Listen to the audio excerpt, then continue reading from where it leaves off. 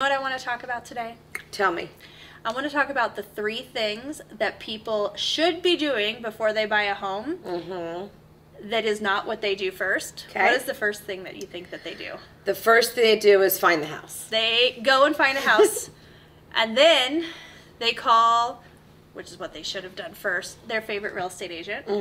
And they are in love with something, and it's too competitive, and they can't keep up. Correct. So my 3 favorite things to do when purchasing a home: contact your favorite real estate agent first, then contact their favorite lender. In my case, of course, that's Kim Clancy, because they know things about the market that you don't know, and they can help you when you need help, especially when trying to get under contract.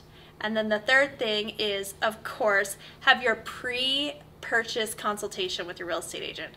This type of meeting can help them learn about market conditions, what to expect when expecting, how the transaction's going to go, and it just really makes life a lot easier.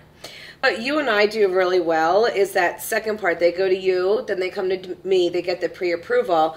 Then we spend the time going over where they're comfortable. So there's always a difference, right, between comfortability and affordability. Yep. And so then that number, you get to go, they get to go back to you and have the consultation. So it's all around. Before they walk into a house that they fall in love with, they're ready to go. Our job is to make your experience as smooth as possible.